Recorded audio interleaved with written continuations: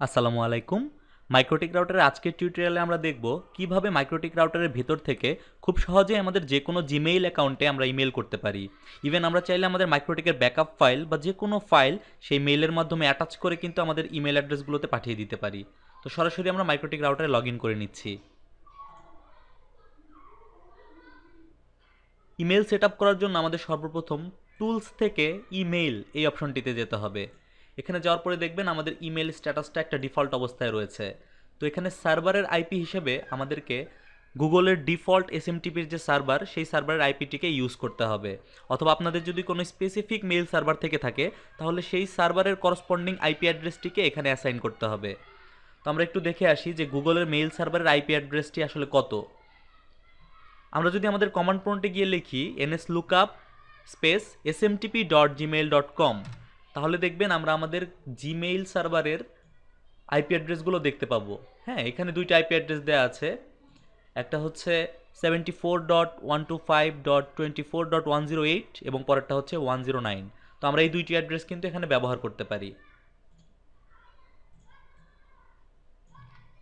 তো আমি মেইল সার্ভারের এই অ্যাড্রেসটিকে এখানে সার্ভার অ্যাড্রেস হিসেবে বসিয়ে দিচ্ছি।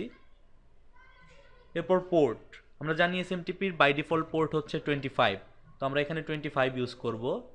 এখানে স্টার্ট টিএলএস এই অপশনটিকে আমরা ইয়েস করে দিব। এরপর হচ্ছে ফ্রম, অর্থাৎ আমরা কোন ইমেল অ্যাড্রেস থেকে মেইলটি পাঠাতে চাচ্ছি। তো আমরা যে ইমেল অ্যাড্রেস থেকে মেইলটি পাঠাতে চাই সেই ইমেল অ্যাড্রেসটি এখানে দিয়ে দিব এবং সেই ইমেল অ্যাড্রেসের যে ক্রেডেনশিয়াল সেটা সেট করার মাধ্যমে এখান থেকে অ্যাকাউন্টটিকে অ্যাক্টিভ করতে হবে। তো আমরা আমাদের সেন্ডার ইমেল অ্যাড্রেসের ক্রেডেনশিয়াল এখানে দিয়ে দিচ্ছি। তো এরপর যদি আমরা সেন্ড ইমেল এই অপশনটিতে ক্লিক করি তাহলে দেখবেন সর্বপ্রথম আমাদের কাছে আবার ইমেল সার্ভারের অ্যাড্রেস চাবে। এখানে আমরা জিমেল সার্ভারের অ্যাড্রেসটি দিয়ে দিচ্ছি পুনরায়। পোর্ট হিসেবে আমরা অলরেডি দিয়েছিলাম 25। এরপর ইউজার, আমার ইউজার হচ্ছে এটা এবং ইউজারের পাসওয়ার্ডটা পুনরায় দিতে হবে। দেন টিএলএস অপশনটিকে আমরা টিক মার্ক করে দিব। এরপর হচ্ছে টু, অর্থাৎ আমরা যে ইমেল অ্যাড্রেসে মেইলটি পাঠাতে চাচ্ছি। তো আমি ডেমো হিসেবে এখানে একটা রিসিভার ইমেল অ্যাড্রেস দিয়ে দিচ্ছি।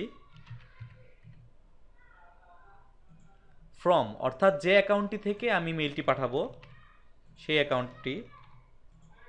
সাবজেক্ট দিয়ে দিচ্ছি আমি টেস্ট।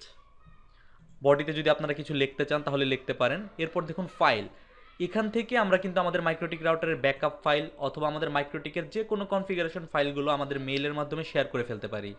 তো উদাহরণস্বরূপ আমি এখান থেকে টুডে ব্যাকআপ নামে, মানে আজকের মাইক্রোটিক রাউটারে যে ব্যাকআপটি নেওয়া হয়েছে সেই ব্যাকআপ ফাইলটিকে সিলেক্ট করছি। তো এরপর যদি আমি সেন্ড ইমেল এই অপশনটিতে ক্লিক করি তাহলে দেখবেন অল্প কিছু সময়ের মধ্যেই কিন্তু আমাদের ইমেলটি আমাদের কাঙ্ক্ষিত মেইল অ্যাড্রেসে চলে যাবে। তো আমরা যদি এখন আমাদের জিমেইল অ্যাকাউন্টে একটু লগ ইন করি, দেখুন আমি রিফ্রেশ দিচ্ছি, দেখুন মেইলটি কিন্তু অলরেডি চলে এসেছে। দেখুন আমাদের মেইলের সাবজেক্ট বডি ছিল টেস্ট এবং এখানে আমাদের মাইক্রোটিক রাউটারের কনফিগারেশন ফাইলটি ছিল। আমরা কিন্তু ফাইলটি অলরেডি পেয়ে গিয়েছি। তো আমি সুবিধার্থে একটু বলে রাখি, আপনারা যদি এখানে সেন্ড মেইল দেওয়ার পরে অথেন্টিকেশন ইরর এই ধরনের কোনো স্ট্যাটাস দেখতে পান বা আপনার মেইলটি যদি না যায় তাহলে দেখবেন আপনার জিমেইল অ্যাকাউন্টে গুগল থেকে একটা নোটিফিকেশন গিয়েছে যে আপনি একটা লেস সিকিউর কোনো অ্যাপস থেকে আপনার জিমেইলে অ্যাক্সেস করার ট্রাই করছেন।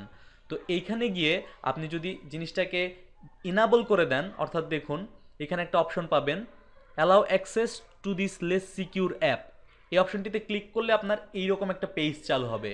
তো সেখানে গিয়ে অ্যালাউ লেস সিকিউর অ্যাপস এই অপশনটি ডিফল্ট অবস্থায় অফ করা থাকবে, এটা আপনারা অন করে নেবেন। তাহলে মাইক্রোটিক রাউটার থেকে পরবর্তীতে আপনাদের ইমেল আসার ক্ষেত্রে কোনো ধরনের অথেন্টিকেশন প্রবলেম হবে না। তো আশা করি ভিডিওটি আপনারা বুঝতে পেরেছেন। তো এখন থেকে খুব সহজেই আপনাদের মাইক্রোটিক রাউটারকে ইউজ করে আপনারা কিন্তু যে কোনো ধরনের ইমেল পাঠাতে পারবেন।